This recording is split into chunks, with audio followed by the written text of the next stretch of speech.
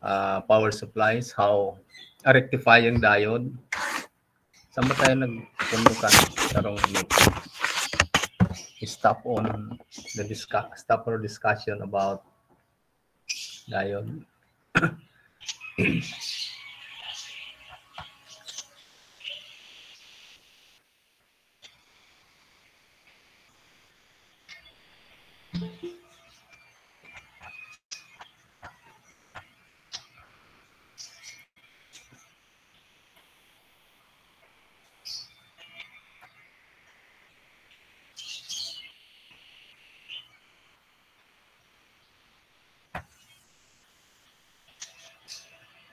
Okay, 14.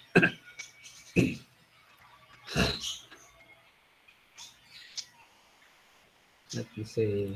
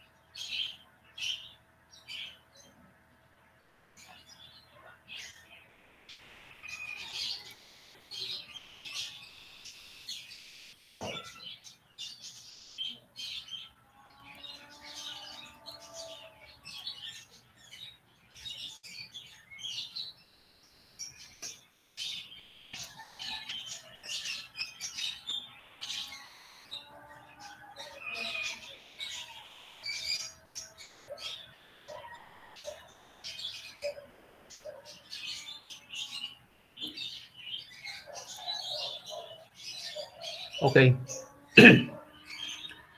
Before we proceed on the subject, even before I forgot to discuss to you about electrical safety. Very important pala. I just narimdaman ko ngunyan. It came into my mind. Okay. So let's for a moment discuss about electrical safety. Okay. When we say safety, what comes into your mind when you hear the word safety? Okay. Nawalat ko si ano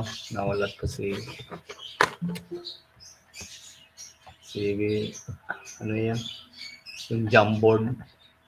That's why hindi maganda ang ano. Anyway, hirap nito. Let me discuss now about electrical safety. you know, electricity is really a dangerous science because one wrong move, one error, a fatal error can cause life. It can cause your property. So electrical safety is, I think, one of the first and foremost topic that should be discussed. I forgot this to deliver to you, even in the electrical engineering. So when does the no ari nagkakaigwa ki electrocution? Okay. Um, what are the risks in safety? Anyway, safety, when we hear the word safety, okay, we what comes into our mind, to me, what comes into my mind when I remember this word safety, um, it gives me an awareness of possible danger. So to me, safety is just an awareness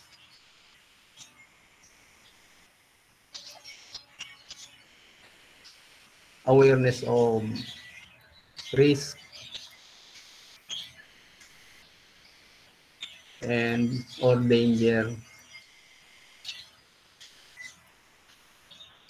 If you are aware that a possibility of accident can happen, then you are thinking about safety. So awareness of accident. Okay? Kapag kapag nahiling mo, namati mo na pwedeng magkaigwa ki aksidente, then you begin to observe safety. So safety is actually an awareness in which we need to have the right information in order to be able to recognize or appreciate that in a certain thing, in a certain situation, in a certain place, in a certain action, risk or danger or accident can happen. So in electricity, we must be able to understand what are the risks, what are the danger therein involved in electricity. O siyempre, example of this risk, siyempre electrocution. Makuryente ka, no? Electrocution. Another, maybe fire. Okay? A short circuit current, a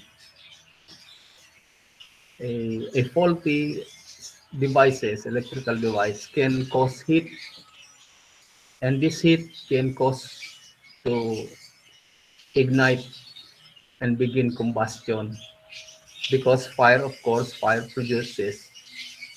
arises from heat, ano? Kapag may heat, kapag nag-init, ang susunod niyan ay fire. Okay? Kapag nagkaroon ng fire, yung heat magko-continue. Okay. So, damage to property. Kung nasulo na sa imong gamit, yan, pwede na yan mangyari. What else? So this basically are the three common examples of the risk that is incorporated in the presence of electricity.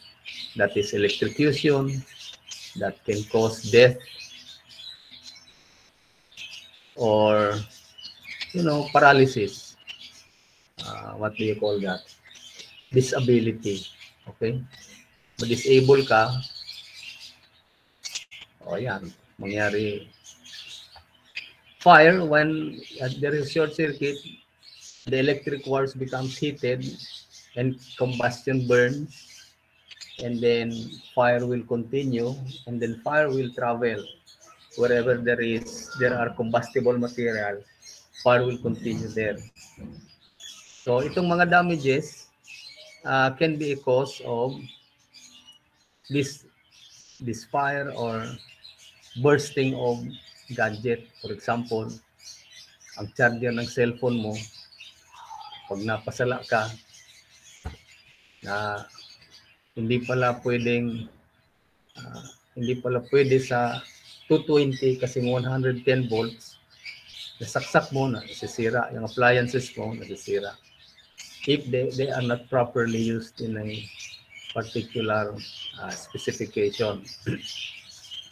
Okay. Now, when is electrocution happens, no rin ka nakukuryente. If this is a line, let's say this is the line from yung mga poste, ano, okay, nagkuhan ka sa poste, ano, may mga line yan. There is another line here. Okay. Often, this line that is in between the post, this is 0 volt, meaning to say this is the ground, or this is the common, and this line at below here is the 220 volts. Okay, AC. Okay. Now this line, you will notice kung ilingon mo yun dyan sa poste sa Aleco, APEC, igwainin wire na nakakonect dyan. Okay. This serves as the ground. Okay. So ang ground. Why is the ground important in the system? Take note that this wire, which is zero potential, which is the ground, is located in the middle. Ito, this line is the 13,200 volts. Itong line na ito, ano? Itong line na ito is 220 volts. So from here, it's 220 volts. You notice why is it that the zero, the ground is in the middle? The reason for this is to protect any interference of the high voltage between the distribution to the houses and the distribution to the transformers. Ito bagang line na ito, mahiling mo dyan, may transformer dyan, ano? May bilog na transformer dyan. Oh. Itong transformer ito, nakakonect yan dyan. Yung isang transformer nakakonect dito. Yung secondary ng transformer, yung nakakonect dyan. 220 volts na. Okay. So, in order to protect the 220 volts in case of accident of fault wiring in the or any disturbance on the physical structure of the line here, at least it's going to be protected by the zero. Right away, when this line touches zero, there is going to be a automatic disconnection at the sending end. Dun sa simula ng power plant, mapuputol yan. Okay? Now, you will wonder why, if there is a bird, may bayong na nagtugdong ligdi, ano, nagtugdong dyan, hindi na kukuryente. Narinig ba ako ninyo? Okay, yes, hindi na kukuryente. Hindi na kukuryente kasi the bird touches only one line. We know that in order for electricity to be to be conducted, there must be a complete circuit. Di ba? So, ganito yan. Kung yaong kadigdi, nakuputan mo yung ground. Okay? Paano ba yan? Nakaputan mo yung ground, tapos na tungtungan mo ini, o sigurado. Because the current from the 220 volts will pass to you. Yan. Pag dumaan yung current yan sa iyo, because our body is a conductor, they say it only needs exactly I'm not sure, but it only needs 70 milliamperes. A current of 70 milliamperes to pass your body is enough to damage your brain. Mamatay ang iyong nerve. At pag namatay yung nerve mo, hihinto yung utak mo. Pag huminto yung utak mo, hihinto yung puso mo. So magagalan ka. And it is sad that if more than 70 milliampere passes your body, what happens is the high passage of current will cause your flesh, your skin, even your bones to burst. Puputok yan, sumasabog yan. Kaya si mga nakuryente, yung mga kamot, diyan nadadaan, kikita mo sumasabog yan. So, ngayon, kapag sumabog na yung, lalo na sa mga vein, sa mga ugat, blood is present there. The blood, the blood contains high percentage of iron, and iron is a conductor. So, the conduction of electricity in the blood causes the blood to coagulate, causes the blood to be depleted of oxygen. O kapag dideplete ng oxygen at pumasok sa utak mo, yung utak mo madideplete ng oxygen, mamamatay ka. That's why. Yan ang effect ng electrocution. Now you will ask me, why is it that this zero volt is grounded, naka-ano dito, nakakuan sa lupa. Okay. Now this is what, by the way, let's continue this. So if you get in touch across the line, across the two line between the 0 volts and the 220 volts, surely you will get electrocuted. In the same way, kung nandito ka, you touch the 220 volts and you are standing on the ground, okay? You are connected to the ground. So the current will go to the ground. Okay? Oy. Siya. Okay. Thank you. Sino dala nito? Ang bumili. Thank you.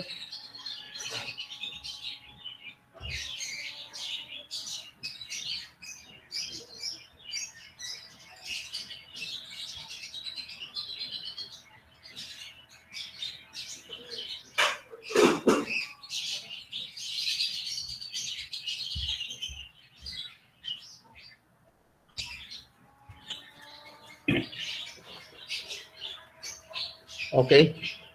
So, yan ang mangyari. If you are touching the ground and then you touch the live wire, tawag dito natin. This is live. Okay, this is the live wire. Okay, wire ito. If you touch this and then you are on the ground, you will feel electrocution.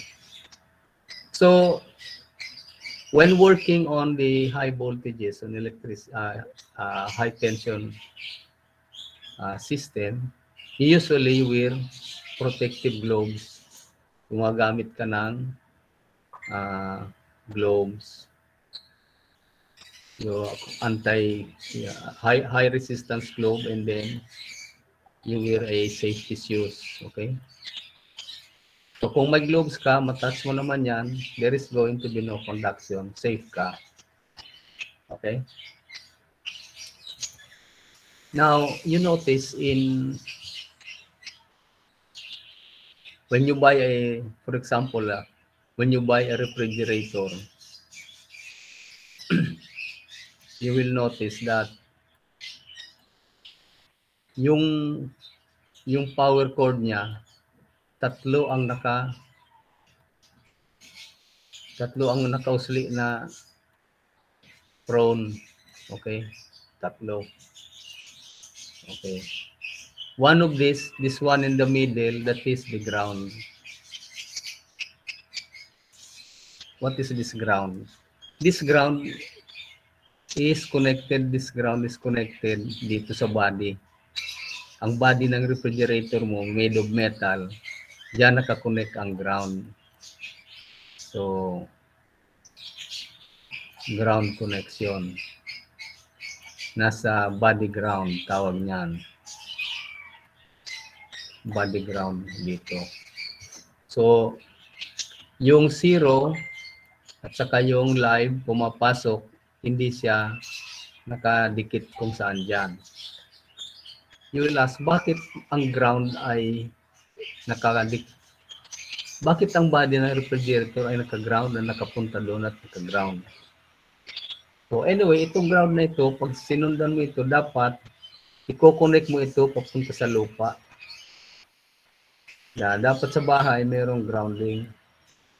Para yung lahat ng ground wire ng appliances, they are all should be connected to the body of that appliances and then connected to the ground. Bakit? It is connected to the ground because in the event that the live wire, if the live wire, let's say this is the live wire, then there is a fault inside and then it touches the body, the live wire will go to the body, touch the body and go to the ground. Okay. If you are here, okay, and then you touch the body of the refrigerator and then you are connected to the ground, current here at your body will be zero. Okay. No current will flow into your body because the potential of the body of the refrigerator and the ground is zero. Okay, 0 volt. The potential between here and here is 0 volt. Okay, because the ground is 0 volt. Now what happens?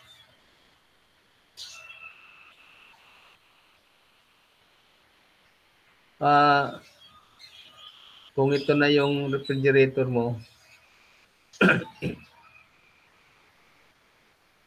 palakay natin ano. Ito yung ground sa body. Tapos ito yung pumasok na, naka-shielded, insulated. Ito man insulated. Okay. So, yung wire pumasok na sa compressor, pasok sa compressor. So, hindi yung wire niya hindi nagta-touch sa body. Okay. Now, sabi natin kanina, itong ground na ito nakapunta sa lupa. So, if you touch this, the voltage is 0 volt. Now, what happens? For example, if this wire is cut, and then after it is cut, it touches the body. So the current will go into the body and then go to the ground. And if that is a high current body, there is a fuse, protection fuse. Oh, this is a fuse. Actually, that is fusible link. Tawag yan.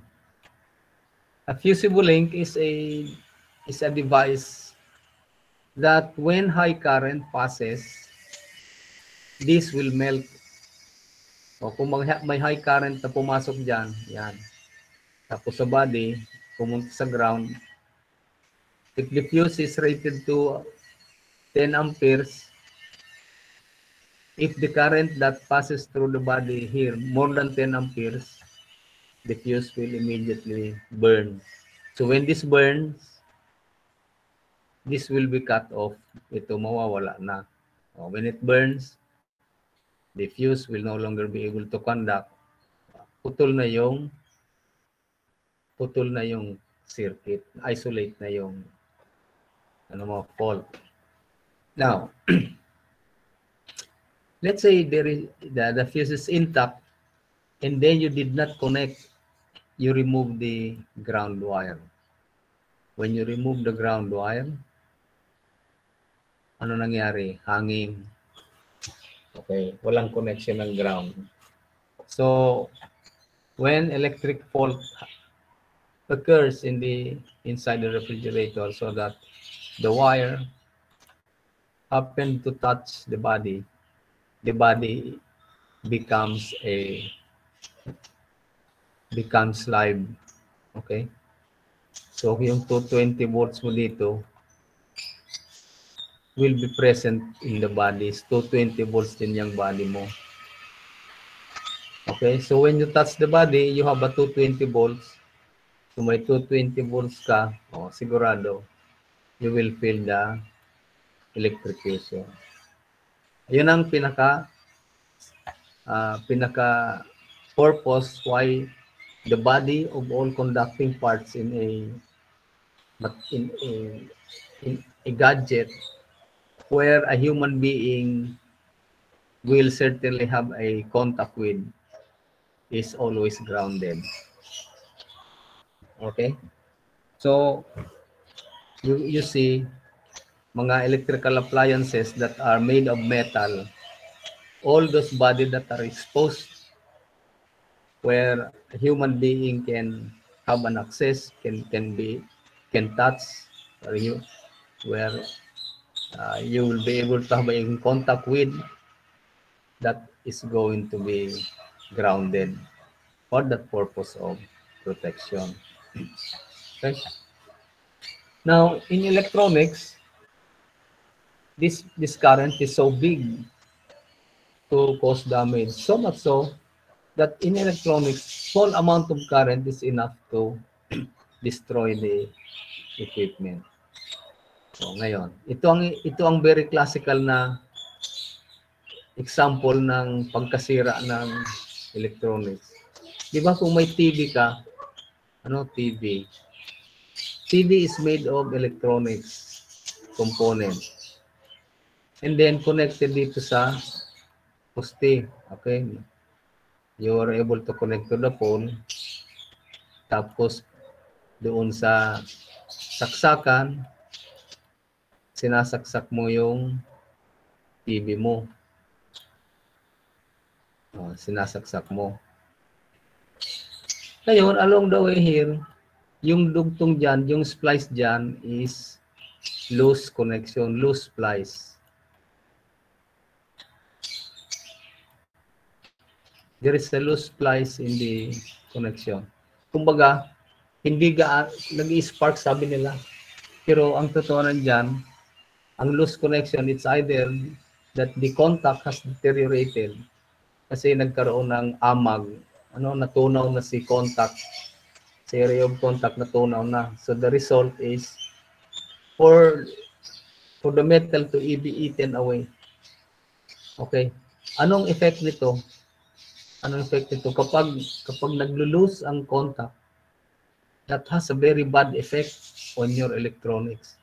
Because when the contact here is loose, the tendency of the spikes is the spark can create tinatawag ng mga voltage spike. O kung ito yung alternating current mo, kapag nag-i-spark yan, may minsan tumataas dyan na even reaching thousands of volts.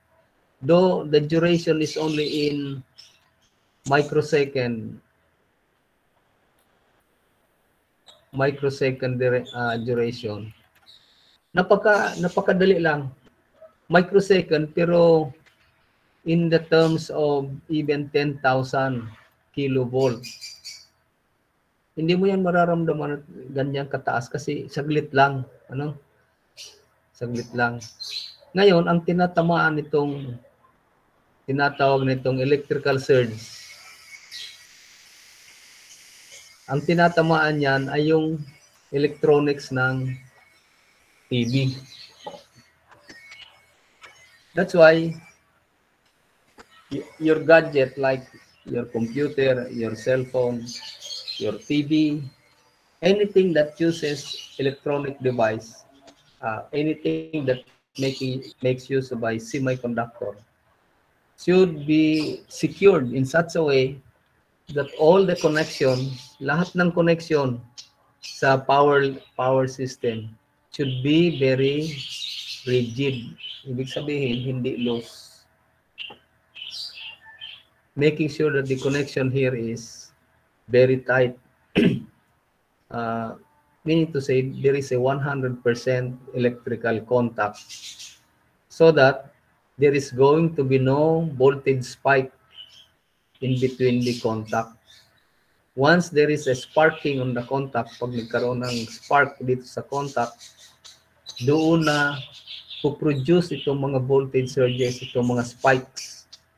Okay, surges, voltage spike, okay, spike. Kaya nga spike ta sudden, okay, spike. This spike will cause the damaging of the semiconductors. Paano nadadamage yung semiconductors? Di ba yung lecture natin sa diode, the PN junction diode, is just a material which is doped. So the conduction takes place in such a way that in the boundary limit or in the junction, okay, napakaliit sana ang gap para yung positive at negative ay mahiwalay. Okay? And there is just a certain voltage between the positive and negative value that this barrier can withstand without destroying the electronic structure of the material. So when a high voltage surges dyan sa junction, okay, if normally this is only powered by a battery, let's say 12 volts, if electrical surge such as lightning hit this, which can range to even millions of volts, thousands of volts, what happens is this barrier is destroyed. Kapag na-destroy itong barrier ng PN junction, the tendency is to burn. Okay? Pag nasunog na ito, malaki na ang barrier, hindi na talaga lulusot yung electrons. Kasi lumaki na yung gap. That's why, ang reklamo natin, kapag kumukurap-kurap ang ilaw, kapag ang mga ilaw kumukurap-kurap, pagbalik ng kung ilang kurap, makikita mo, hindi na umaandar yung TV ninyo. Hindi na umaandar yung TV kasi tinamaan na ng surge yung electronics. Siyempre, sababagan natin, ito yung power supply, itong transformer doon sa lalaki, doon sa saksakan mo. 220 volts. 220. Ito naman, sa kabila ng other transformer, nandito na yung mga semiconductors. Semiconductor devices. Ito na yung semiconductor. Ang semiconductor, yan ang mga masyado napakadelikado kapag tinatamaan ng surge. Kaya may mga reports, may mga kwento na kumidlat kumidlat lang ngayon, tapos pag kumidlat, yung TV nasira na. It is because the high voltage surge went down into the system, thereby damaging the very sensitive junction of the semiconductor device. Pag sumabog talaga yan, wala, hindi na yan magko-conduct. So, I myself, yung computer ng anak ko, I just happened to neglect. I was thinking, walang problema yung saksakan. Ano? So, saksakan kan charger to outlet baga, a wall outlet. So, nakasaksak yung ano niya. I was confident that there is nothing is wrong here. So, biglang namatay yung laptop. Okay? So, I investigate what's wrong, why it just stopped. And when I unplug this plug, I noticed that this is hot. O mainit. Uminit ito, gawa ng nag-i-spark. Again, one of the symptoms that you will notice when a connection is loose, kapag loose connection,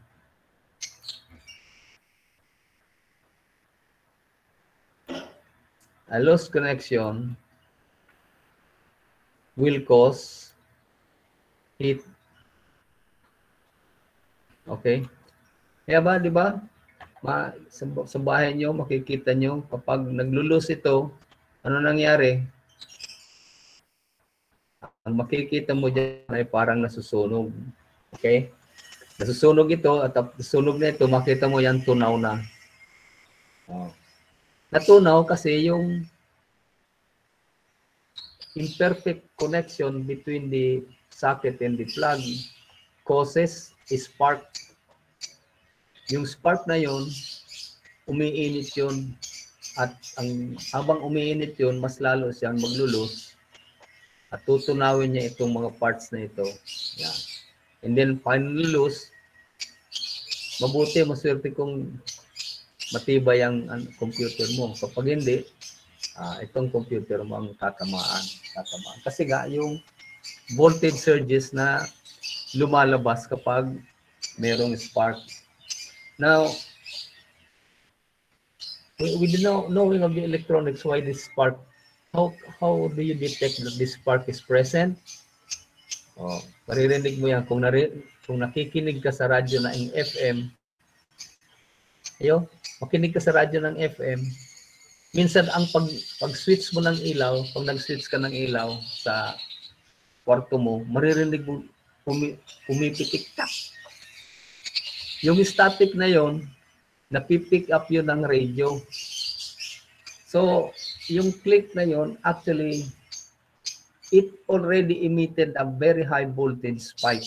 That's why even your FM radio receiver was able to detect the electromagnetic field that was produced when the spark occurred.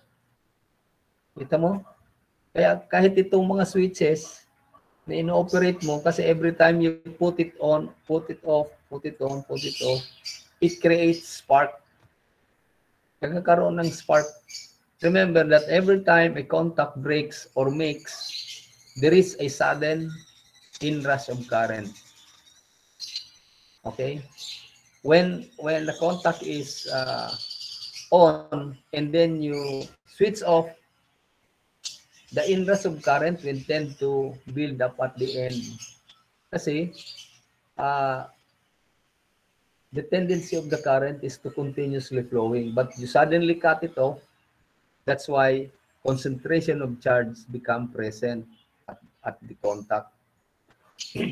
Now, momentarily, that's going to, of course, dies down, but the charge is already there. That's why when you disconnect, you will see the spark. Parang hinahabol niya yung paghiwalay ng ng contact. Okay? Now,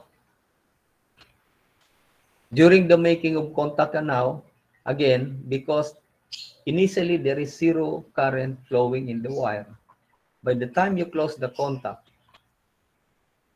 the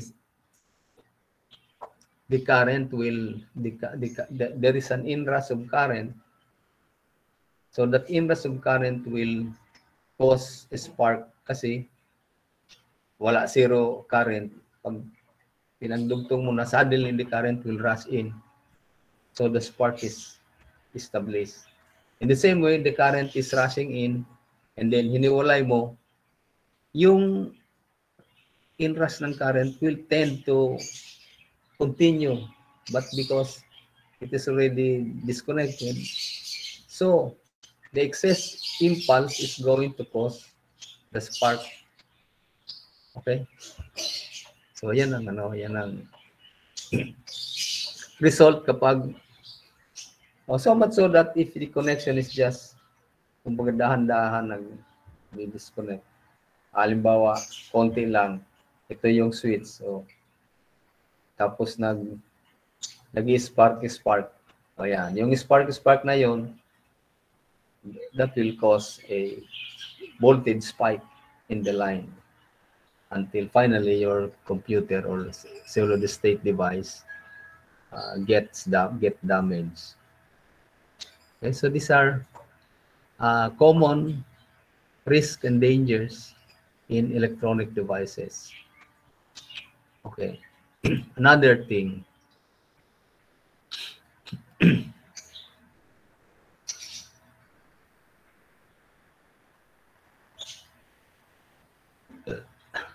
Another risk in electrical risk in handling electronic devices, the so-called static charge.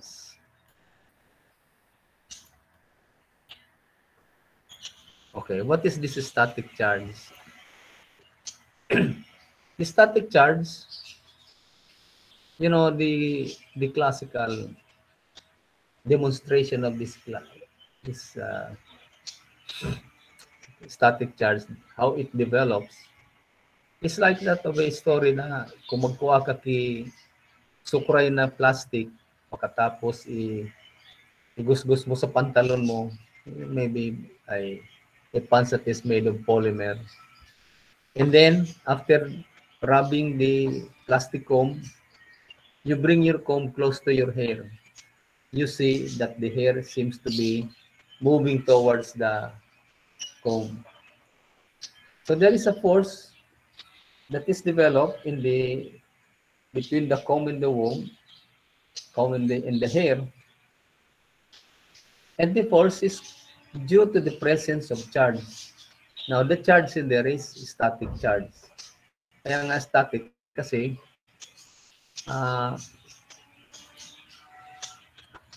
kung ito yung suklay mo, tapos after you rub this to your cloth, yung suklay mo may charge na, ito may charge na. Ngayon, static kasi nandiyan lang yan, hindi gumagalaw.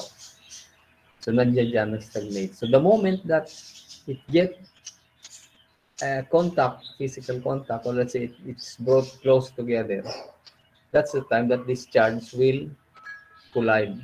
That's going to discharge. And then the result is a collision of charge, which is very strong in force, that will damage the barrier, or in case of the electronic device, it damages the junction. So, yan. So, what do you do in order to prevent the charge from accumulating your body? Ang iba niyan, ang gumagawa dyan sa mga factory, sa mga laboratories, sa mga control systems ng electronic control systems, kapag nagre-repair, makikita mo meron silang plastic. Actually, that's not only a plastic conductor. It's a kind of a conductor, flexible conductor na plastic, parang plastic na nakatali sa arm. at yan nakakonect sa ground para yung body mo, your hands is always grounded. Meaning to say, walang static charge na naiipon sa katawan mo, sa damit mo, sa kamay. Dahil palaging nag-ground. Kung mag-receive, halimbawa, I touch one portion which is charged. Upon touching it, I receive charge right away. The charge that I get will be automatically discharged through the grounding ground tie. So, yun ang mga isa sa mga paraan para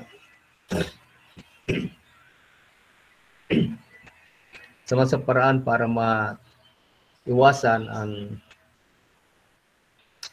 ang static charge is ayan, may grounding wire ka, o kaya iwasan mo yung mga magsusuot ka ng mga static materials like plastic, polymer. Cotton also accumulates static charge. Yan. Kapag meron ka ng mga kuha na yan, lalo na kapag met tela yun. Yung polymer ng mga bado, madali yan mag-accumulate ng static charge. When you buy, kapag magbabakal ka kay electronic device, ibibigay yan sa imo, pagbakal mo, ang electronic, ang binakal mo, nakapatos yan sa aluminum. Okay? Nakapatos ng aluminum, foil. Kasi, pag pinatos ng aluminum, lahat ng terminal ay naka-ground.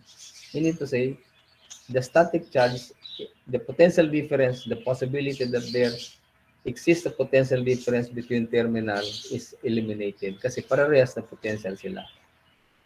So if the terminals are all in the same potential, there is going to be no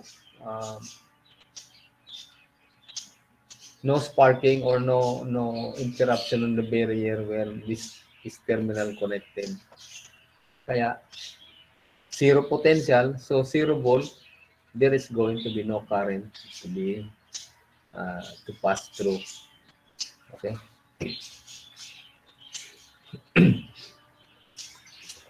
Is there any question about electrical safety? Now,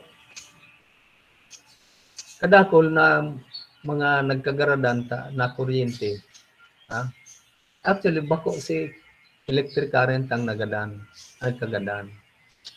Halimbawa, ini nagsakat sa ladder, okay? He went up in the ladder, okay? Ladder siya. And then for something that for some kind of error, na-touch niya yung maybe an electrical line. So nangigkig siya, di man siya nagadan kasi pakadot niya kan line, nahulog. Okay. So ang guminadan sa iyo, bako man talaga si kuryente, kundi nabugok so utak niya. Okay. So isa yan sa mga situation. Pero ang dahilan actually is he was able to nakigkig siya kan shock.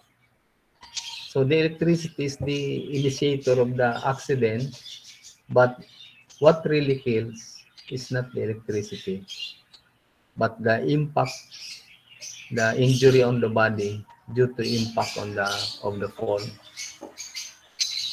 Okay. So isa sa another mga problema ng safety sa kuryente is mga nasasaksak mo yung hindi tama, hindi compatible ang voltage rating. And appliances which is rated at lower voltage when connected to high voltage, certainly is going to burst. Puputok talaga yan. Kasi hindi kayang i-sustain yung impedance para malimit yung current. Okay?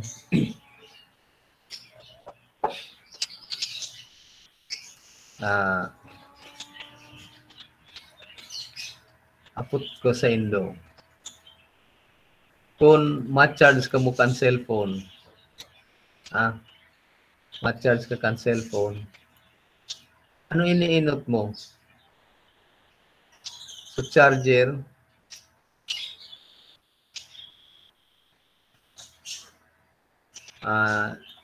so, cellphone,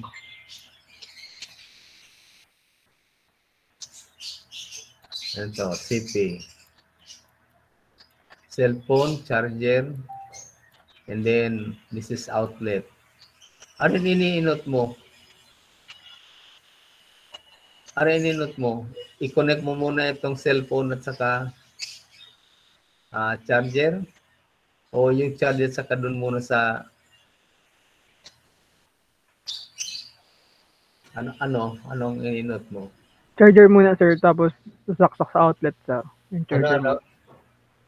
Charger tapos outlet, sir. Saka pag nakasaksak na yung charger sa outlet, saka sasaksak, sir, yung charger muna, tapos saka sa cellphone. Sa cellphone. Yeah. Okay. For one reason, that is actually safe. Okay? Pero, arugyan kami. Dagdagan natin. This is your outlet,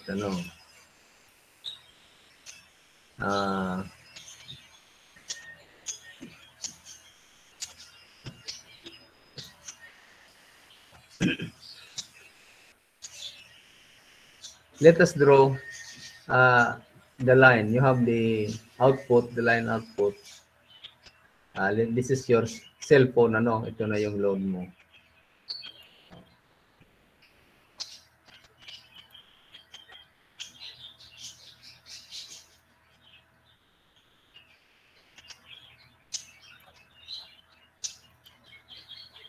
Ito yung cellphone mo. Ayan. So, pag ininot mo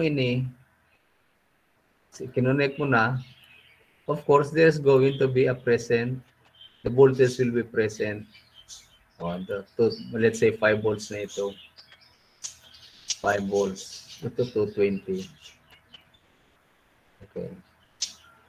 And then, when you connect this, suddenly there is going to be an inrush of current. Once you connect this, kasi at the moment, zero current, zero. Zero current.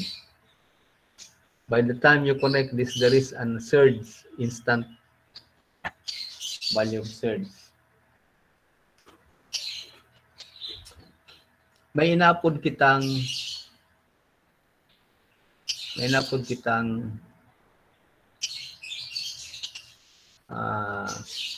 open circuit voltage. When you connect this, there is a present of voltage here, and you call that open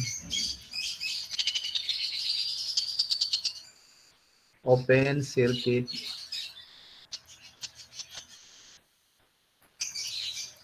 voltage.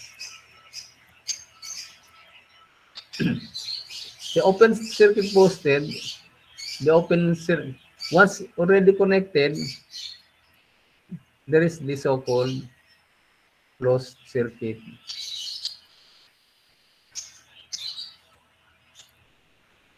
voltage. Usually, an open circuit voltage is higher than closed circuit voltage. Ibig sabihin, kapag naka-plug ito, maaring 5 volts, more than 5 volts.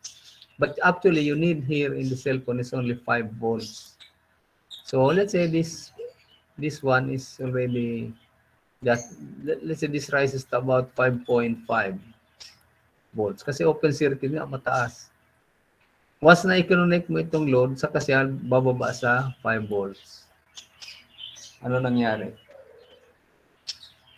During the initial condition, upon connecting your cell phone to the charger, your cell phone already experienced a high voltage. Kumbaga, a higher surge. Higher surge. And then, pag nagkaroon ng higher surge, naka-experience muna siya ng higher voltage bago siya bababa.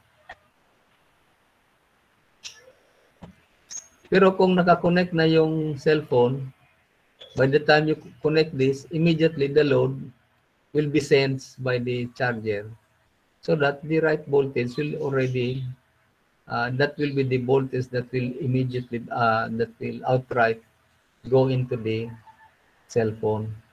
Kasi nasa-sense na yung output ng charger, nasa-sense na yung load current ng cellphone.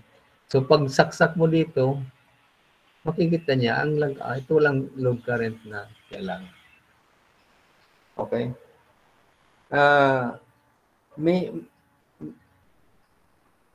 Many manufacturer recommend that it should be the charger first be plugged into the outlet to the 220 volts. Then afterwards, the cell phone to the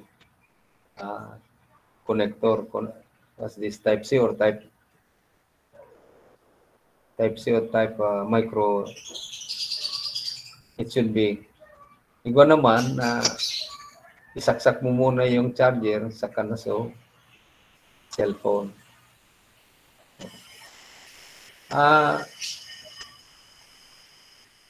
So actually, there should be a defining advantage on the two processes. Dapat merong isang advantage sa processes.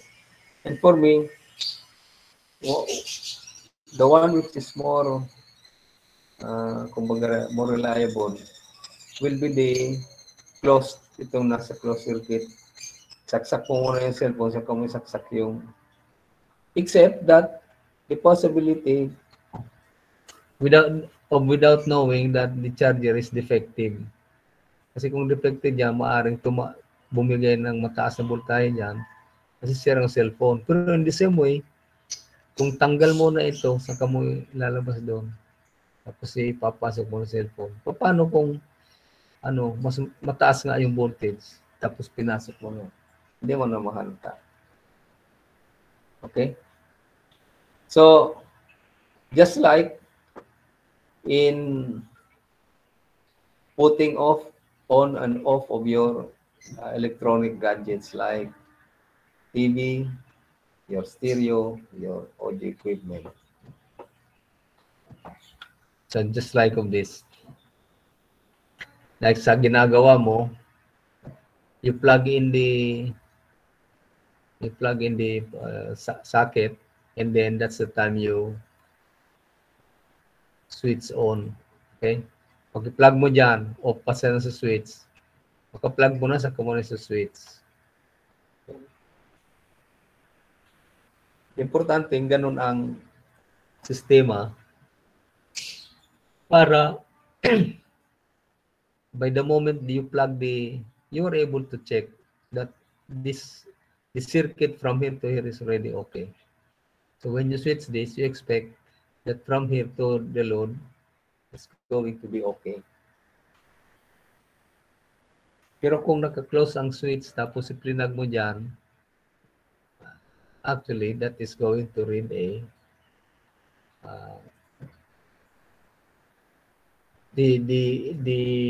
glitches that we are trying to avoid, yung napoproduce na spark, yun ang ina-avoid natin. Okay? Anyway, nowadays, electronic devices are being provided with soft start circuit. Yung mga soft start circuit na kapag in-on mo, hindi ang voltage rise, hindi sudden, kundi tumataas mo na. ano, soft start.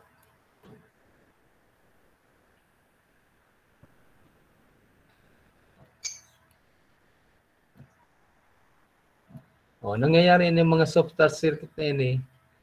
This is the current, this is the current or voltage against time. Pag sinits mo, hindi naman siya agad papalo para tumaas. Kundi it takes some time to build up. So this is the time where from 0 to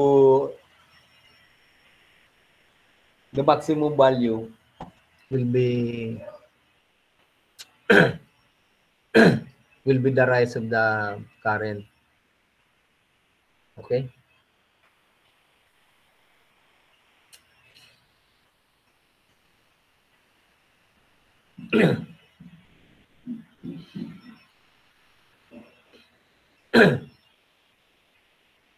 Any question about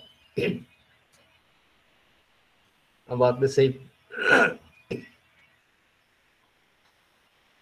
on electrical safety? Okay.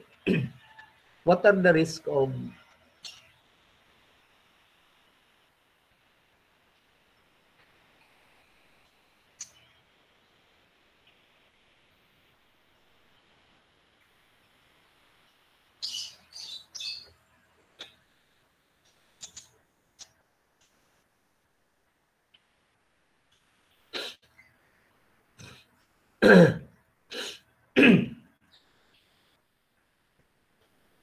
anong mangyayari kapag ito bagay yung poste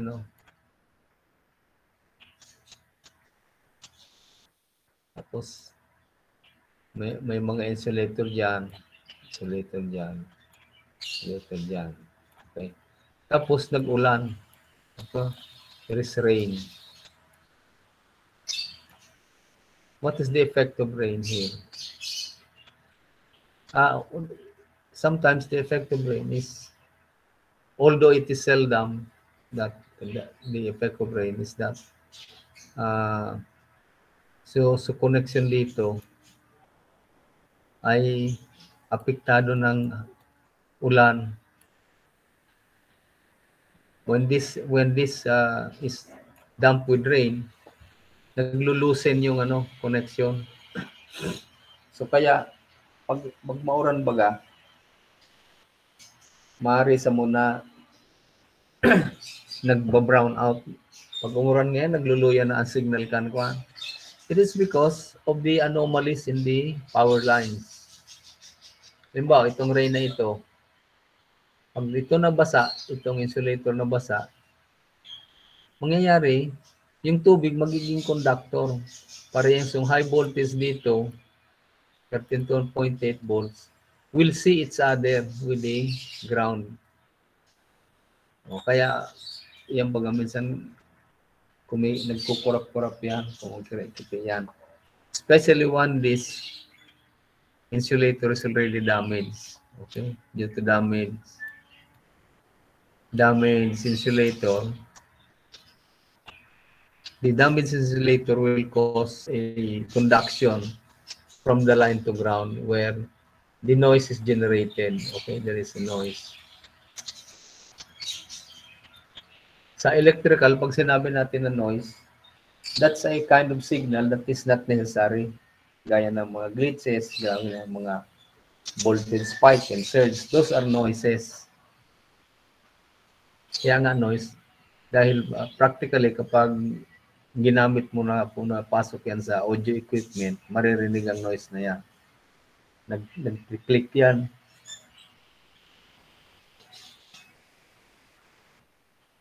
That's why in rainy days, sometimes it is advantage that kapag nagkaroon ng brownout, tanggalin mo na yung electrical device mo kasi pag bumalik yan, hindi ka sigurado kung anong behavior ng mga porcelain dyan. At kung by the time that it becomes wet because of the ionization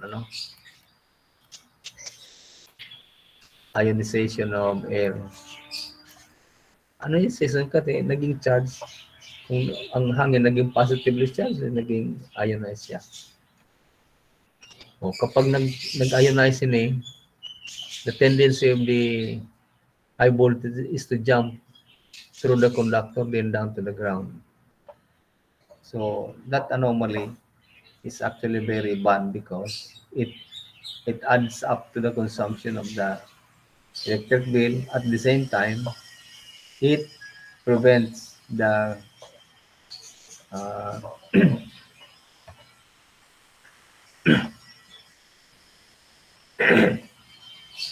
it prevents the flow of the charge. I mean, instead that it insulates, the charge will flow through and then produce these so-called surges. So instead na mag-prevent siya ng surge, siya ang nagiging dahilan na magkaroon ng surge. Hindi naman yan maiwasan kasi ang quality ng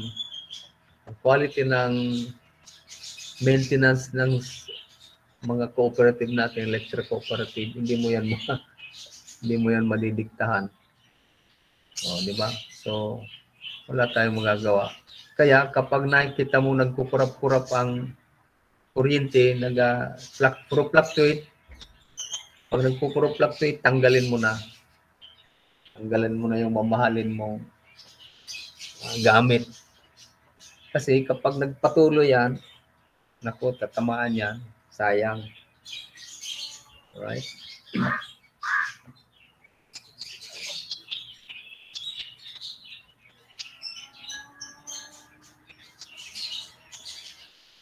Excuse me, let me attend to this.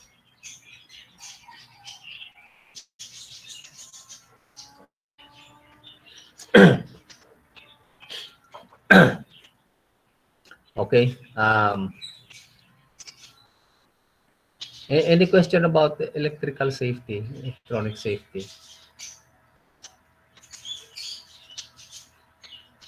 Aram niyo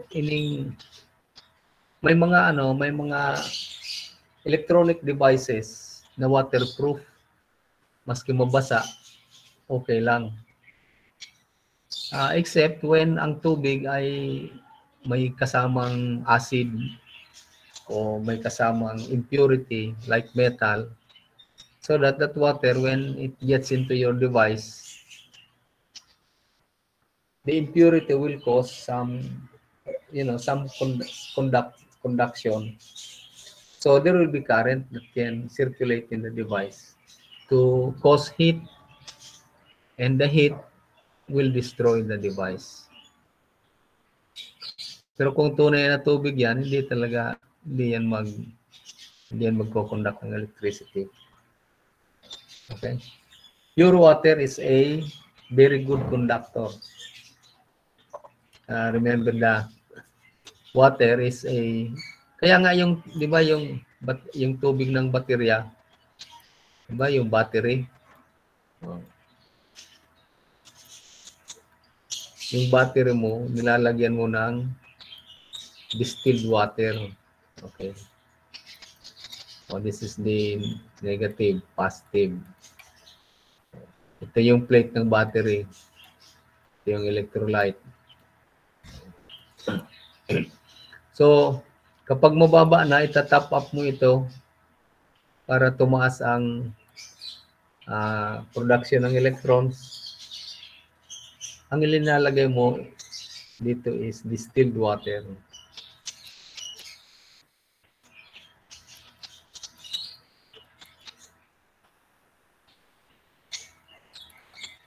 That's why distilled water is an insulator.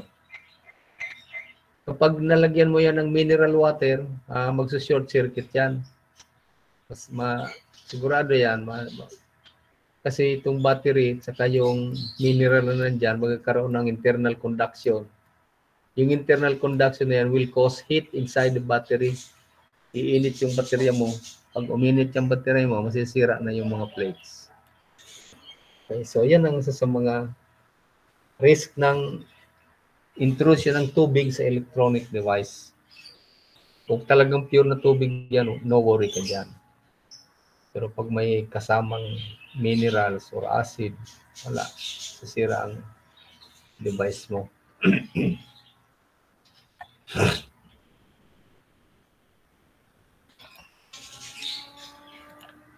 Okay, up to this time,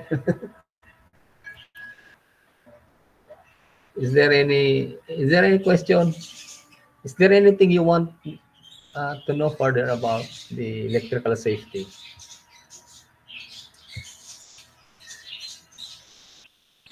Makahiling ka sa mga electrician ka atong panahon.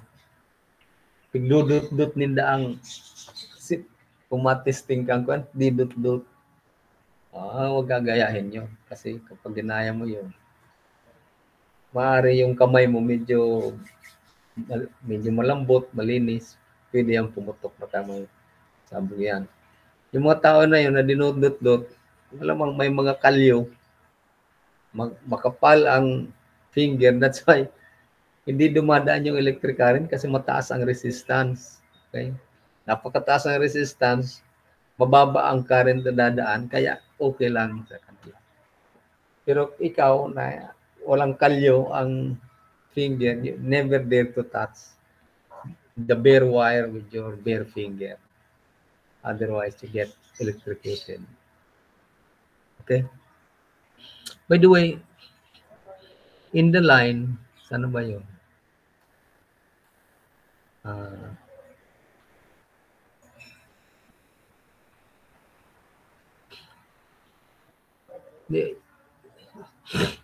You ask me,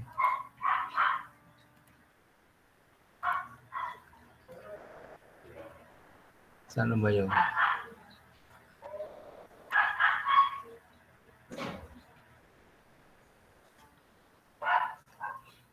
By the way, how many volts, if you guess, how many volts is enough?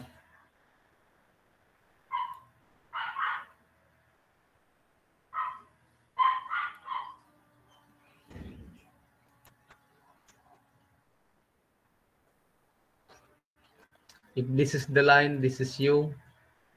Okay. You touch that line. And this is you.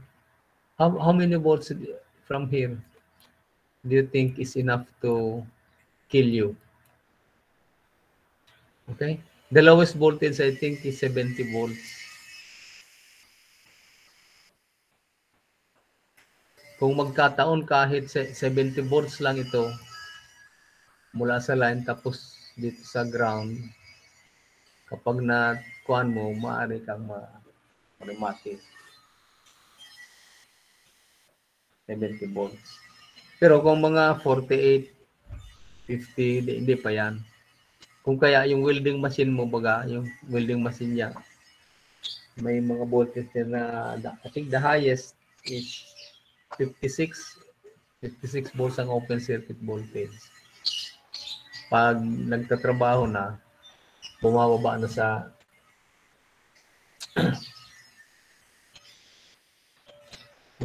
sa kwan. 42, even 42 volts, 48 volts, or even 36 volts na lang. Okay?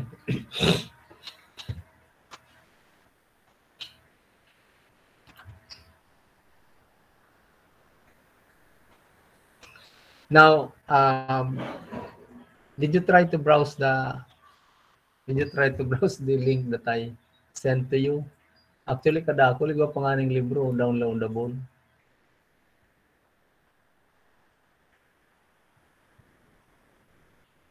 Itong paano ito?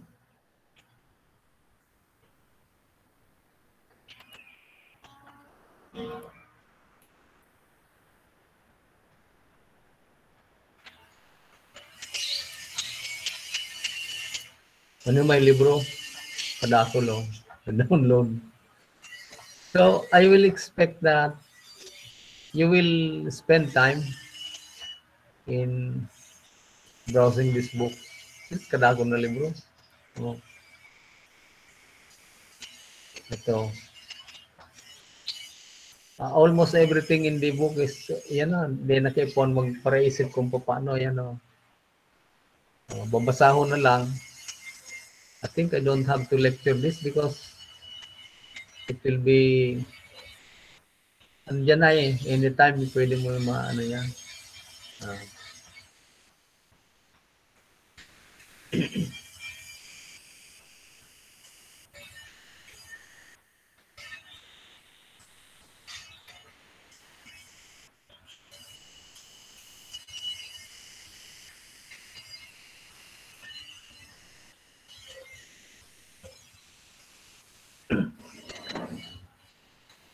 I'm trying hard to, I'm really trying hard to draw a figure.